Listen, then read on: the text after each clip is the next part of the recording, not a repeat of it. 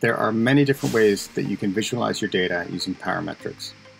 When we think about different charts, we often think about how to visualize it over time, how to segment your data, or even how to compare it to past periods. Looking at these various different chart types on the left, you can see that not all of them have the ability to visualize over time, segment, or compare it. For example, tables have all of these three capabilities, but a waterfall chart, for example, can't be compared to past periods, nor can a pie chart, of course. So let's start by taking a look at a simple value, or a number in many cases. In this case, you can see that it can't be segmented by anything. However, we can compare it to past periods, or the same period last year, for example. We can do this using percentages, absolutes, or deltas. A line chart is probably the most common way to visualize data over time. But of course, you can do so much more with it. You can look at the data cumulatively.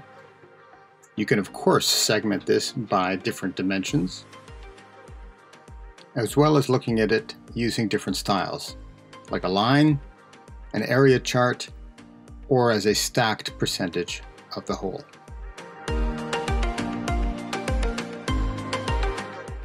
Although bar and column charts are often used interchangeably with line charts, they are often best suited for when you have to visualize individual segments, for example, as is shown right now.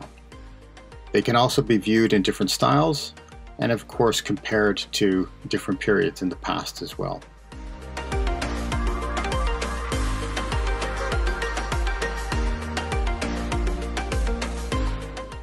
Moving on to tables.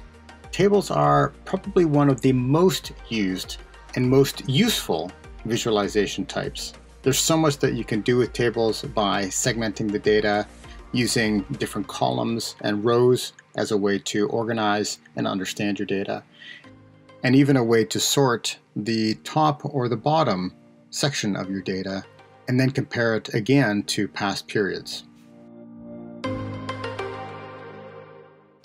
Heat maps are often used to relate two different categories. As it's seen here, you can see that we are using time as the bottom axis, but oftentimes you're looking at two different categories to understand the density inside of the data. Waterfall charts are a popular financial charting tool. Often it is also looked at over time, but as you can see here, you can use time or categories to understand the data. The way waterfall charts work is that they add up or subtract and then present the sum total on the right-hand side. Tree maps and scatter charts are actually quite similar to heat maps, but instead of using color and color density to display, here we primarily use shape. One of the benefits to using this chart type is that you can actually add more dimensionality or data depth to understanding your data. You can see here that I'm going to add country into this mix as well, along with billing period. And let's not forget about pie charts and donut charts, probably two of the most popular visualization types, and they remain one of the best at understanding the percentage of a whole. The last one I want to share with you is the radar chart. The radar chart is interesting in that it actually helps us understand the gravity, or where the maximum number of data points lie within a certain distribution.